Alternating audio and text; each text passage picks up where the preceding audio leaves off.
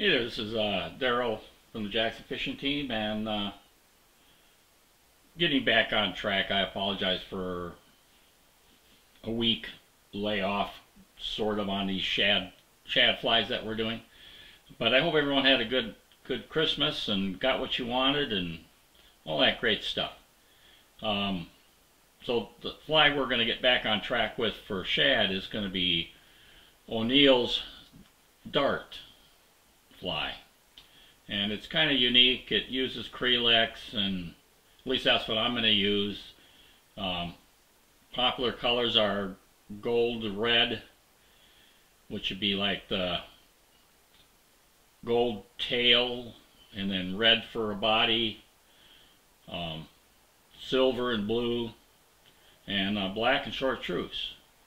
So we will let's take a look at one and get tying it. It's pretty simple. Alright, this is ONeill's dart for shad. It kind of replicates the dart lure that you can use on a spinning rod, but this is for flies. And notice it's kind of got a weird head there, and we will talk about that when we get ready to start tying it. It's and the materials that we're going to use. All right, let's get tying.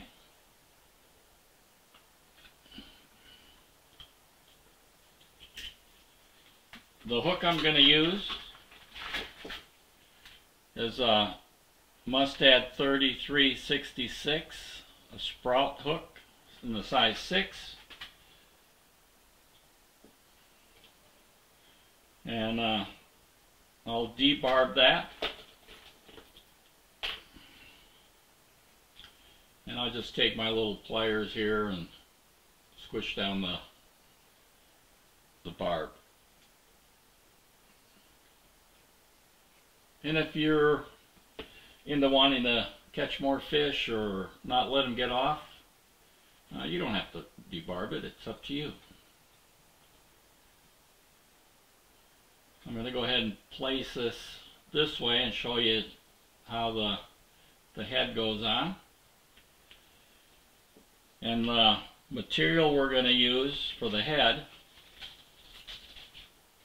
is some cone heads, 4.8 millimeters or 3/16. It's like a medium in gold. And the first one we'll put on, so because you're going to need 2 of them, is the normal way. And the second one we're going to do is we're going to put the big end first, so that way it looks kind of like a rocket ship type thing, as you can see right there on that part.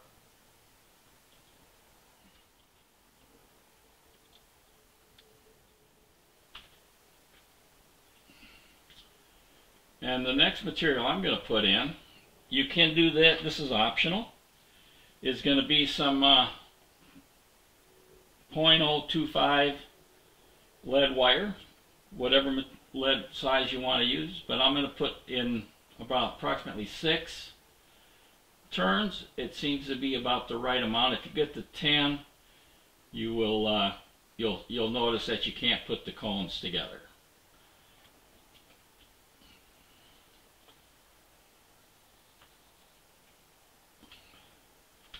And no, I thought I broke that off well, but we'll just wrap it in there. And you can see there that, squeeze that together. Just that one extra turn for the .025 created me a problem, but we'll squeeze it together on there. And then as you had seen on the other material, I'm using 210 denier to help push this cone in place. And I'm going to use red.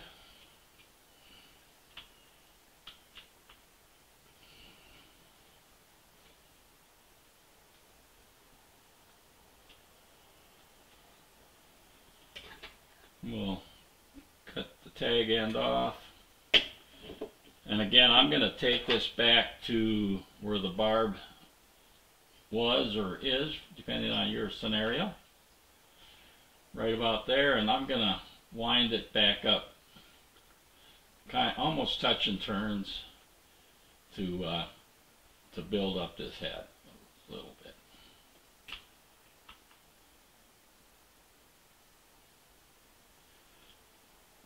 The next material I'm going to use is some Acrylics in gold, and I've been practicing, so I've got a little bit left. So one of those strands is enough to do 5 flies, and I don't know how many. I just took some just to see what it would look, what looked right.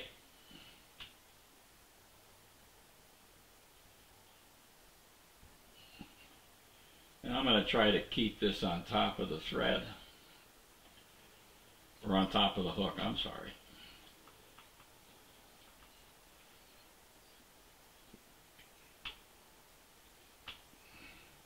And I'm going to give it an extra turn under there.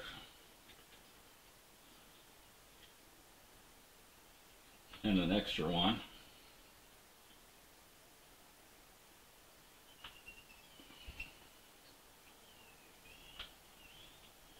And I'm going to take this back up, covering up as much of the gold as I can.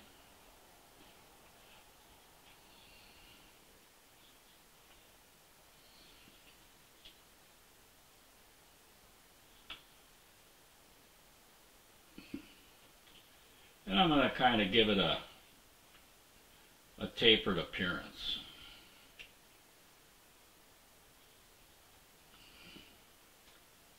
And if you're using smaller than 2/10 denier, you're going to have to make a lot more ramps.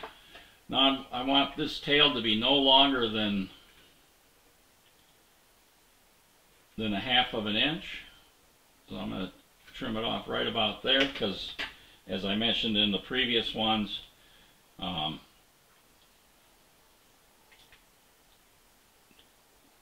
shad can be notorious for short strikes.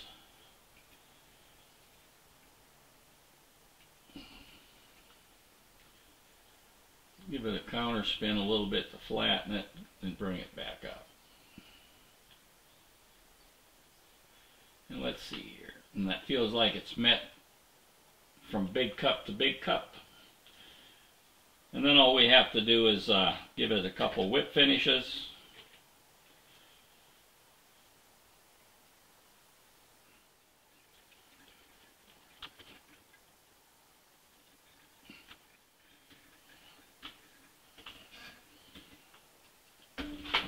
Oh, pulled too tight, but the knot held. Alright. Then we're going to add a little bit of head cement. You can use UV resin to protect those threads.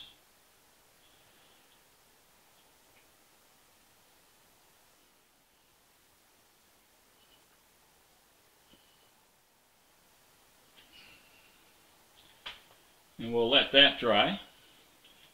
And while it's drying, that'll be it. That's your ONeill's dart. Tie them up in whatever colors in your area that shad love. And it's a fast sinker for sure. At least this one here is. I'm going to tie up a few more in maybe some silver and blue. And those I'm not going to add additional weight. I'll just use the cone heads. But we will see how that goes. Alright, that's the gold and red. I'll be tying up some, like I said, some silver and blue. And I'm going to tie some up in black and chartreuse, using a chartreuse head instead of gold and silver. You could use a red and white traditional dart color cone heads if you can find those. But make sure that you're using like a medium range is about what it calls for this size 6 hook. Alright, I'm Daryl. We'll see you on the water, and let me know what you think of your success for shad, or what you think of shad fishing with a fly rod. All right, see you on the water.